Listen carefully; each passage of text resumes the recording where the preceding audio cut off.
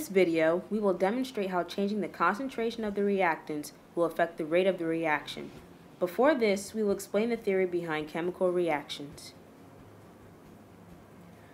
All chemical reactions occur at specific rates. The rate of a chemical reaction depends on several physical and chemical factors. These factors are the concentration of the reactants, the temperature of the reaction, the pressure of the reaction, and the presence of a catalyst, which is a substance that increases the rate of a chemical without itself undergoing any permanent chemical change. The rate of a chemical reaction is given by the equation rate equals the product of the rate constant K, the molar concentration of reactant A to the order of m, and the molar concentration of reactant B to the order of n. This is known as the rate law. The rate constant K gives a numerical value to the rate of the chemical reaction. The letters m and n, seen as exponents, are quantities that can only be determined through experimentation. Each reactant must be varied separately while the other is kept constant. The effect on the rate of the reaction is observed and noted.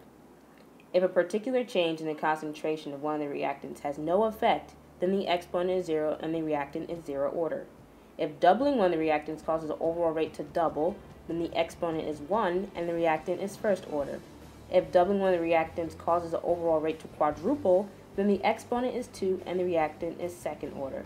The overall order of the reaction is determined by adding m and n. In this experiment, we will be using sodium thiosulfate and hydrochloric acid as reactants as seen in this equation. By alternately varying the concentration of each of the reactants, we will be able to determine the order of sodium thiosulfate, the order of hydrochloric acid, and ultimately the order of the entire reaction. In order to determine the effective concentration on the rate of the reaction, we will follow the reaction by using the colorimeter to monitor the formation of the solid sulfur generated. The solid sulfur will block the light, and the amount of blockage is directly proportional to the amount of sulfur in suspension. Observe how the reaction between the sodium thiosulfate and hydrochloric acid result in a white cloudy solution caused by the formation of sulfur substrate that obscures the X at the bottom of the flask from view.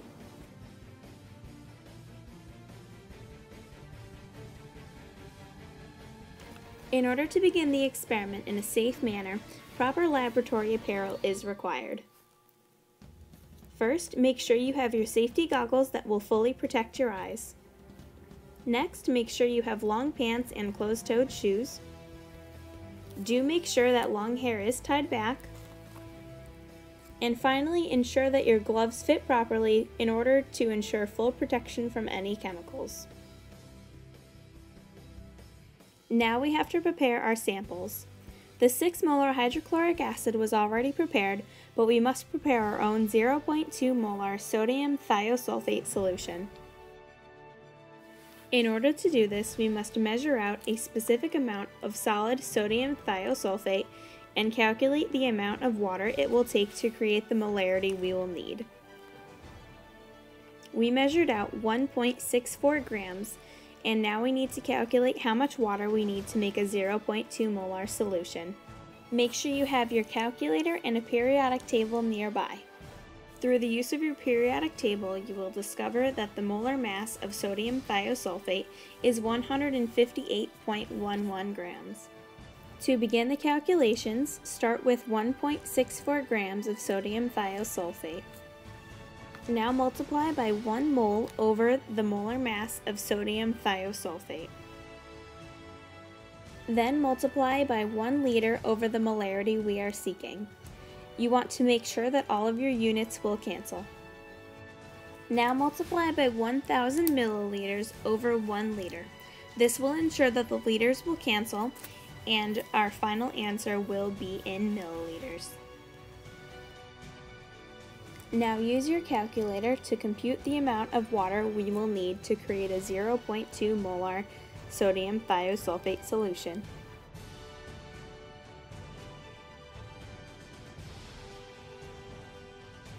Through your calculations, you will discover that we need 51.86 milliliters of water to create our desired molarity.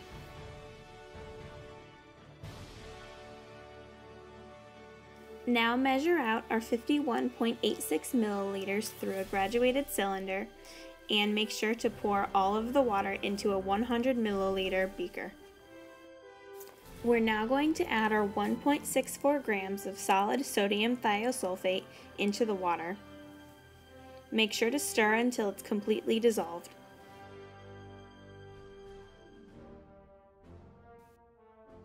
Let's prepare our samples. Each cuvette will hold 2 milliliters of its designated solution. Now measure out 2 milliliters of distilled water and place this into your first cuvette. We will now be calibrating our colorimeter. Place your cuvette of distilled water into your colorimeter. Make sure to close the lid tightly and then press calibrate. Now let's start our samples. Cuvette 2 doesn't need any water. Cuvettes 3 and 4 both need 0.5 milliliters, and cuvette number 5 needs 0.75 milliliters of distilled water. Now we're going to add our sodium thiosulfate solution. Cuvettes 2 and 3 each need 1 milliliter. Cuvette 4 needs 0.5 milliliters, and cuvette 5 needs 0.25 milliliters. Now for the hydrochloric acid. Cuvettes 2, 4, and 5 each require 1 milliliter, while cuvette 3 requires 0.5 milliliters. You want to do these one at a time so the reactions don't occur before you're ready to test it. After adding your hydrochloric acid, invert your cuvette, place it into the colorimeter, close the lid tightly, and then press play on your vernier. Your graph will appear shortly. Now watch your graph and see how absorbance changes over time. After adding the hydrochloric acid, repeat this for each of the solutions. Now you're going to want to save all of your data. You can plug your flash drive directly into the vernier. This allows you to save each trial under its own name. You will now have all of your data readily available for any time you may need it. Once you've completed your experiment, make sure that you have a designated waste container. You want to pour all completed reactions and any unused materials into this waste container.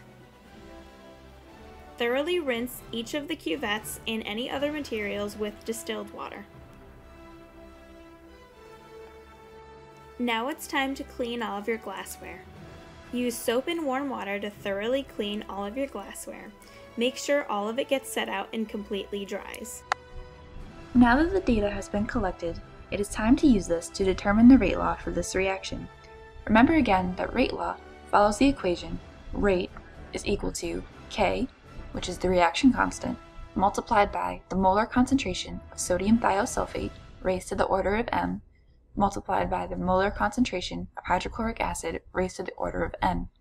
Through our calculations, we will be able to determine the orders of m and n, and use this to get a more complete picture of the overall rate law for this equation. In order to do so, we must first extract the data from the vernier and upload it into a system such as Microsoft Excel, where we will be able to create a graph of absorbance versus time.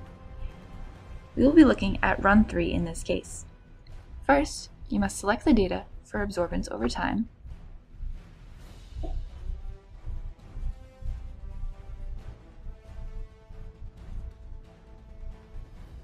once the data is selected, click Insert, and then find the line graph.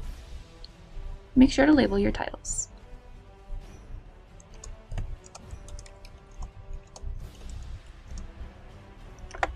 As you can see, the data for absorbance is displayed on the y-axis, and the x-axis has the time intervals. If you look at the data, samples for absorbance were collected at 3-second intervals, so we will have to factor this in when we do our calculations later. I have gone ahead and created graphs for the 4 different trials of this experiment. So now we must figure out the overall rate for each reaction. In order to do so, you must select points along the graph where it is observed that there is a constant change in absorbance over time.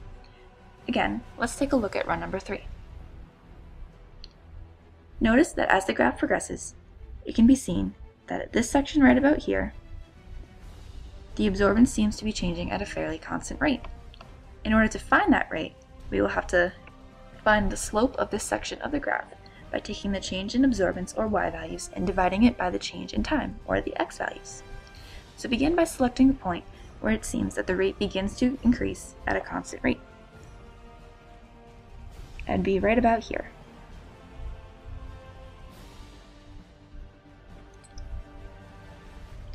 Note that at this point, that the absorbance value is approximately 0.1149, rounded to 4 decimal places, at the 28th time interval, or 84 seconds. I've entered these values here. So now you must select a point where it appears that the section of the graph tapers off. That would be right about here. At this point, the absorbance value is 0.3151, rounded to 4 decimal places, at the 52nd time interval, or 156 seconds. I've entered this information here. So now, calculations will need to be done in order to figure out the rate for this specific run.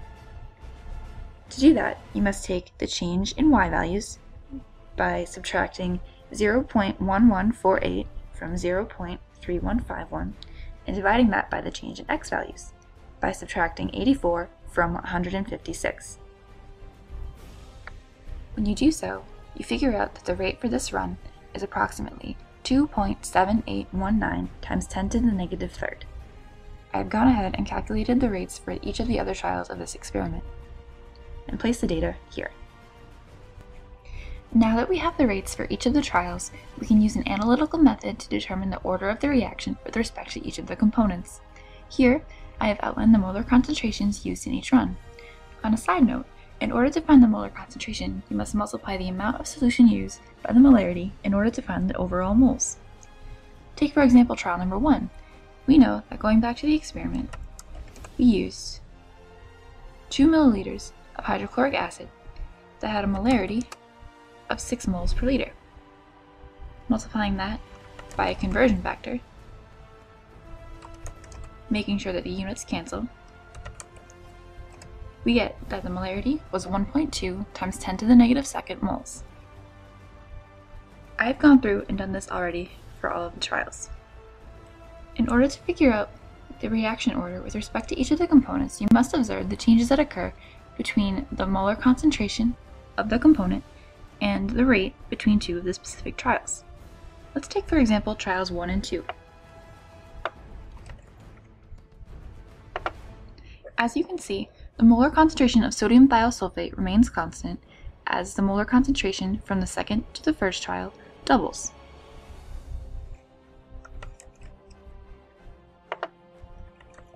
Therefore, it increases by a factor of 2. Looking at the rate, if you divide the rate in trial 1 by the rate from trial 2, you can see that the rate changes by a factor of 1.9711. Approximating this to 2, the reaction order with respect to hydrochloric acid is 1. Now let's take a closer look at trials 1 and 3. In this instance, the molar concentration of hydrochloric acid remains constant as the molar concentration from trial 3 to 1 of sodium thiosulfate doubles. Therefore, the change in molarity is by a factor of 2, and by dividing the rate in trial 1 by the rate in trial 3, you get that the rate changes by a factor of 2.0702. Now, approximating this to 2, as was done previously, you can see that the reaction order with respect to sodium thiosulfate is 1. Therefore, it is a first order reaction with respect to sodium thiosulfate. Now, to put this all together, we have to remember that rate law follows the equation rate is equal to K, the reaction constant, multiplied by the molar concentration of sodium thiosulfate raised to the order of m, multiplied by the molar concentration of hydrochloric acid raised to the order of n. Since we know that the reaction is first order with respect to hydrochloric acid, we also know that n is equal to 1. Since the same is true with sodium thiosulfate, being that it is a first order reaction, we also know that m is equal to 1.